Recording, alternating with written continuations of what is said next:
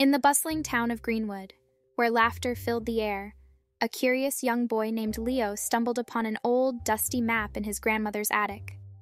The map, with its peculiar symbols and faded trails, whispered secrets of an unknown underground city. "What's this, Grandma?"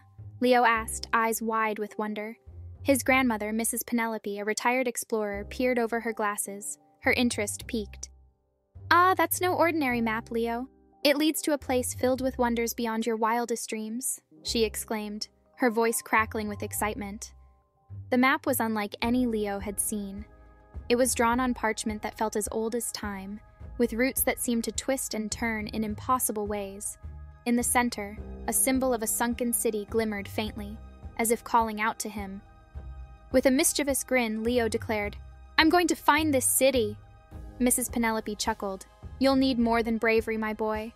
That city is shrouded in mystery and humor, and only the cleverest can uncover its secrets." As night fell, Leo tucked the map under his pillow, dreaming of secret passages and hidden treasures. Little did he know, his adventure was about to begin in the most unexpected way. The next morning, Leo's excitement was palpable. He darted around the house gathering supplies, a flashlight, a notebook, a compass, and his trusty stuffed bear, Sir Cuddleton. "Every explorer needs a brave companion," he declared to the bear. Mrs. Penelope watched Leo with amusement. She handed him a magnifying glass. "For the tiny clues," she winked. Leo's eyes sparkled with gratitude. He felt like a real explorer, ready to uncover the mysteries of the underground city. In his backyard, Leo set up a makeshift explorer's camp. He spread out the map on a wooden table and began plotting his course.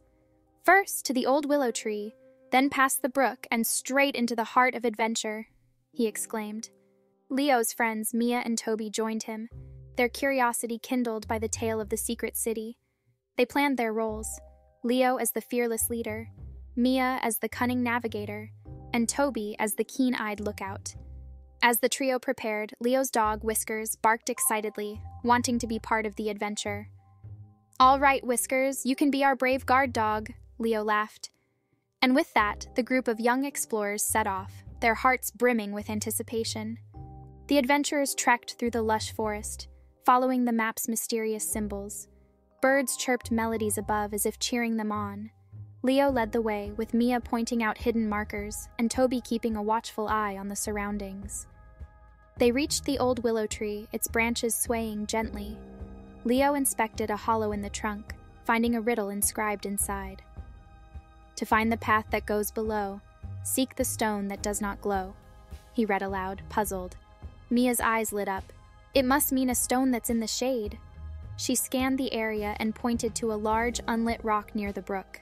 They pushed against it, revealing a hidden stairway descending into darkness. With a mix of fear and excitement, they descended the stairs, their flashlights piercing the darkness. The underground passage was lined with colorful murals depicting a bustling city, bringing the map to life. As they journeyed deeper, the sound of distant laughter echoed through the tunnels. It wasn't spooky, but rather inviting, as if the underground city was welcoming them with open arms. The passage led them to an immense cavern, where an astonishing sight awaited. A sprawling underground city, illuminated by glowing crystals, stretched before them. Buildings carved into the rock walls sparkled under the crystal light. The city was bustling with activity. Curious inhabitants, a mix of humans and friendly creatures, roamed the streets. Market stalls overflowed with bizarre and colorful goods, and the air was filled with the delicious aromas of unfamiliar foods. An elderly man with twinkling eyes approached them. "Welcome, surface dwellers, to Lumina Terra," he greeted. "I am Mayor Cobblepot. What brings you young explorers to our hidden abode?" he inquired with a warm smile. Leo shared their adventure, showing Mayor Cobblepot the map. The mayor chuckled.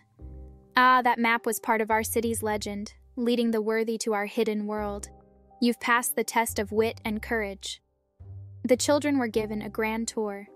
They marveled at the underground parks, libraries with ancient books, and a theater where a humorous play was performed. The city was a treasure trove of wonders, each corner revealing a new delight.